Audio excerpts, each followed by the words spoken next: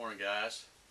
I got an email from Charlie Walters from New York that I wanted to share with y'all. He says, "Hi Dave, just wanted to drop you a quick note on my completed CNC build. My total cost was about $2,000. That included purchasing Mach 3 Photo VCarve Pro software. I modified your plans to give me a bigger work area. I had to recalculate a lot of measurements and spent about 3 weeks putting this together, but it was well worth the time and effort. I also changed the X-axis to work off just one motor centered under the table rather than mounted to the side. I work out of my one-car garage, so I put it on a portable stand to roll over my saw when not being used. I just got done running it through all the tests, and let me tell you, this thing runs so smooth. This thing is built like the Rock of Gibraltar and is extremely accurate. I plan on getting lots of mileage out of it." Thanks, Charlie, for sending me this email and also for including the photos. And I wanted to, in this video, I wanted to show you the photos of Charlie's build and make some comments about it.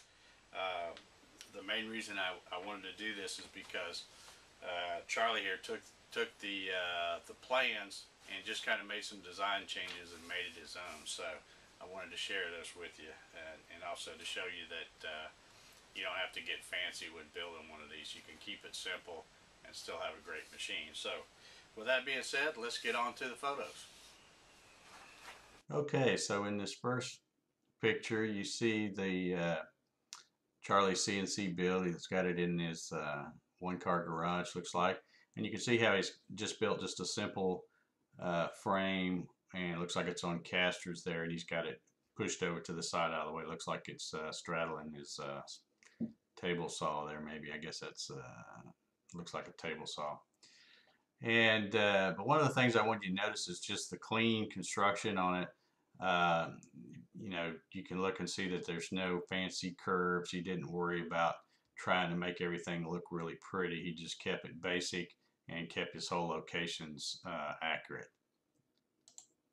On this next photo, this is one showing the back, and you can see where he's modified the plans and made a bracket to hold the stepper motor right in the center,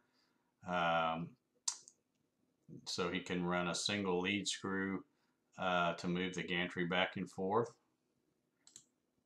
And here's a shot from the other direction. Again, you can see it looks like he's straddling his got his table saw up underneath this thing, but you can see the single lead screw. He's got his Acme lead nut there in that bar going across, and again, very clean construction.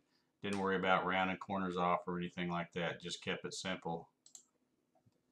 Here's another great shot showing the Z-axis plate, and again, this is what I really like about this. He just kept it simple. Everything squared off, didn't worry about rounding it off, trying to make it look pretty, which, you know, as I said in one of my early videos when I was showing it, the CNC build, you don't really have to get fancy. All you need to do is get it as accurate as possible on the whole locations. The profile of those parts really doesn't make a flip one way or the other.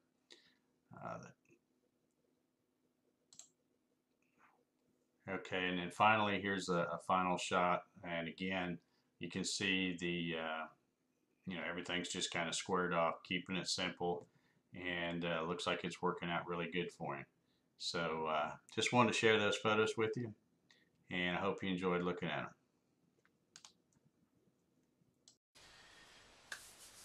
Okay, so thanks again to Charlie Walters in New York for sending me those great photos. Thanks for sharing those, Charlie.